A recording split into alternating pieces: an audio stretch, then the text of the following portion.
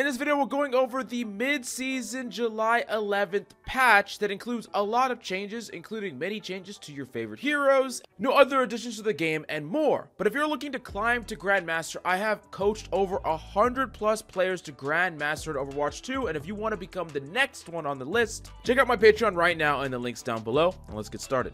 Now, before we get into the character changes, let's talk about cool additions. The Summer Games 2023, we're going to be getting a Winston Beach Volleyball. We're going to be getting some new cosmetic rewards, Lucio Ball Remix, and Lucio Ball. So some old and some new, but I'm just kind of happy for a little bit of anything right now. In addition to that, they did some on-fire adjustments. There was some weird, like, randomly on fire at the start of rounds and decaying happening too fast. And there was just, like, a couple of different things that was happening that they kind of just tweaked and made it better overall. In addition to that, they're adding Team Q, which is an all-new competitive mode for Overwatch 2, requiring everyone to play in a full group of 5 players. And it has no rank restrictions, and it will be available the entire of Season 5. That means that Grandmaster players can play and actually stack with other players that are much lower rank, and they just will balance it out in the back end. I'm really curious to see how this is going to work collectively. I am a little bit worried about smurfing and things like that, but I don't really think that that's that important for this at the start. I think right now, the only thing that matters is giving players a way to play together regardless of their skill differential, because honestly more smurfing happens trying to play with friends than anything else. And then in addition to that, now Grandmaster players can stack, which is really cool. I'm excited for this mode. And another thing that's very interesting, players do not queue for specific roles, instead choosing their roles within each match, which is pretty crazy. You still have to have 1 tank, 2 damage dealers, and 2 supports, but I could technically swap with my buddy. Maybe on certain maps my tank pick isn't viable, so he plays Ryan on those maps and I play something else, and that's super cool. I like the camaraderie and the coordination here that only would work in a 5-stack environment. Let's get to what you're waiting for, the character changes, and there's a shit ton of them. Okay, first off, let's talk about Orisa. Orisa, they're increasing the effectiveness of Fortify to make Orisa a stronger counter against team compositions that lean on crowd control. Damage reduction increased from 40 to 50%. Don't imagine that this is going to majorly move Orisa to be broken out of nowhere. She kind of just does more of what she already could do, which is be very hard to kill. I don't think this affects any major breakpoints, but it kind of emphasizes the do not shoot at Orisa aspect of going up against Orisa that I preach a lot, because she's just not going to be killable unless she's way out of position 99% of the time.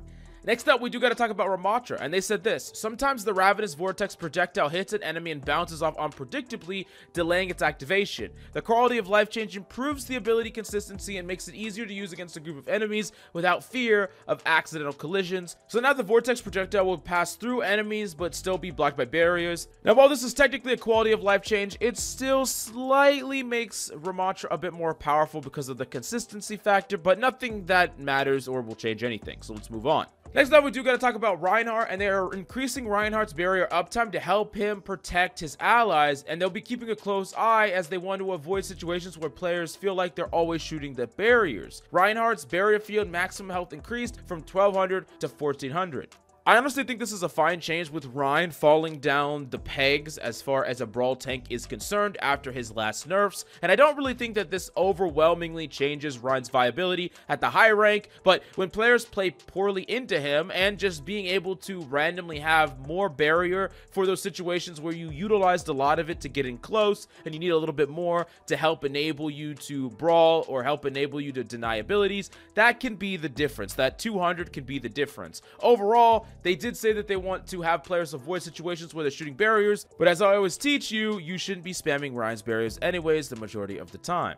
Next off, we do got to talk about Wrecking Ball, and they said Wrecking Ball readily reloads his quad cannons manually due to the automatic reload that triggers while transformed into Ball. This change makes reloading without changing forms a more viable option. So the quad cannon manual reload time reduced from 2 to 1.6 seconds. This does not affect the automatic reload while transformed into a ball, which is still 2 seconds. I think this is nice. I mean, it's a really tiny buff for Wrecking Ball, and Wrecking Ball's not really that strong right now, but yeah, I think it's fine. It doesn't really change the character, I don't think, fundamentally or in the meta, But I'm actually going to commend Blizzard on a lot of these changes to tanks, because what I've said in the past is I like it when they do small incremental changes as opposed to just slapping huge buffs and nerfs that have huge meta implications out of nowhere, and they seem to do it over and over again the past 4 seasons. So I'm glad that they're taking things a bit slower here, and I like it. But that being said, where the hell's the Doom buffs, man? Okay, all right. I'm moving on to the damage dealers. Let's talk about Sojourn. So they said they're decreasing the overall spread on the railgun primary fire to help Sojourn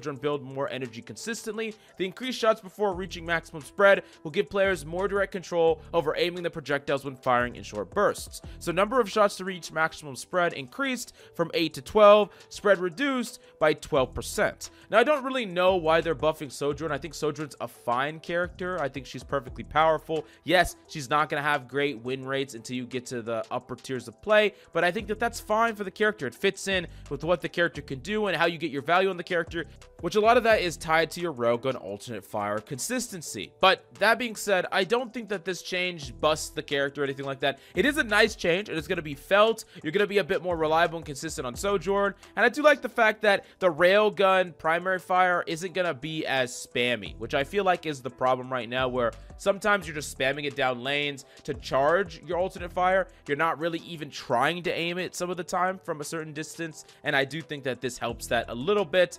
All in all, not going to break Sojourn, but it is a decent buff. Next up, let's talk about Soldier. And they said Soldier's strengths is his reliability damage output, but it hasn't been quite as effective enough after his last round of changes. They like to avoid going all the way back up to 20 damage on his primary fire, since it has proven too powerful in the past. So instead, they're adjusting both primary and secondary fire damage slightly. He'll also be able to stay in the fight longer to support his team more effectively with extra healing from the biotic field. So they're increasing his pulse rifle damage from 18 to 19, his helix rocket explosive damage increased from 80 to 90, and his biotic field healing per second increased from 35 to 40.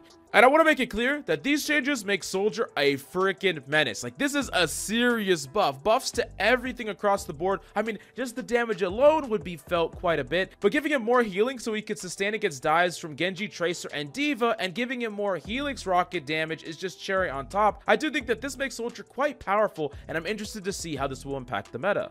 Next up, we do got to talk about Symmetra, and they said that Symmetra is exceptionally map dependent to the point where she is oppressive in certain situations, yet ineffective in others. The following changes increase her weapon's effectiveness while lessening some of the frustrations caused by her turret. Now, the photon projector secondary fire maximum impact damage increased from 45 to 50, secondary fire maximum explosive damage increased from 45 to 50, sentry turret damage now reduced from 40 to 25, turrets now reveal enemy heroes to allies while dealing damage for 1 additional second afterwards. Now, I have actually talked to quite a few Symmetra top 500 mains, including Meta 1 in the past, about Sim's kit, and at the highest level, turret is more of a distraction than it is damage. It's not necessarily the most consistent form of value, so I do imagine that some of these other changes will be a buff to Symmetra in ranked, high-ranked play. So if you're like Masters or above, this probably is going to feel like a buff, or can be if you have a certain play style, but for a lot of Symmetras, this is going to feel like a nerf in the majority of ranks, but we do know that Symmetra had the highest individual win rate in most of the metal ranks of play. So I do think they're trying to take away some of the intrinsic value that is given to you automatically from the turrets and give it to other aspects of her kit, but I'm not sure if it's a fair trade-off. We're gonna have to wait and see.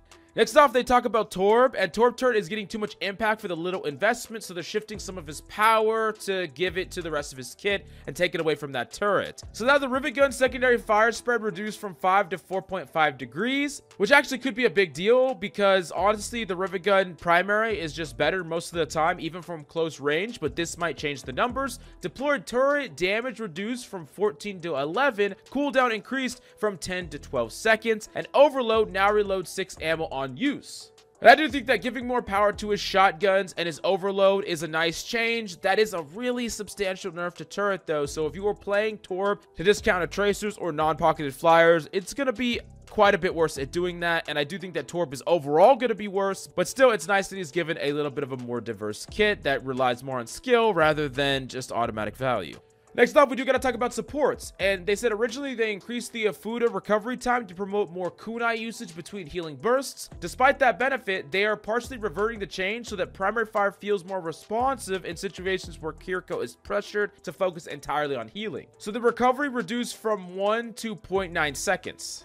This change is going to feel a bit better when you're under those high pressure situations where a lot of people are weak and you feel like you need to heal and you can't just deal damage. That being said, I don't really think that Kiriko needed this, and this was kind of something that you could exploit on the character, and they're kind of shoring up a slight weakness, but it doesn't fully shore it up. It's just a slight tweak, a slight buff. Overall, I think it's fine, but I'm not entirely sure why they think Kiriko needed to be more viable at all.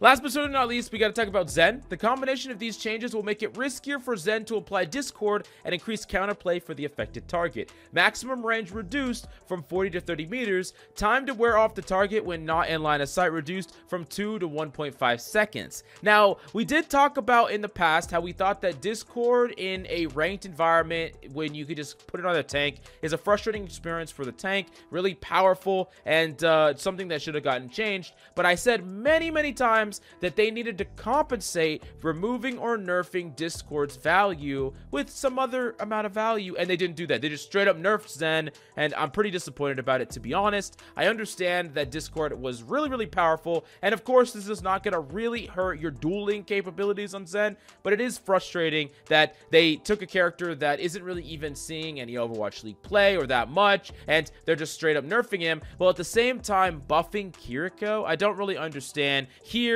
While I did think that the changes, especially to the DPS and the tanks, were good changes, slight changes that made sense, these support changes to me feel a little bit weird. I don't think it's that big of a deal, but overall, it does feel a bit strange to me. That being said, there's never been a time this mid-season to dominate the ladder and climb to Grandmaster and beyond. So if you want to improve very quickly, you got to check out my Patreon. Links will be in the description down below. Thanks so much for coming by, and I'll see you next time.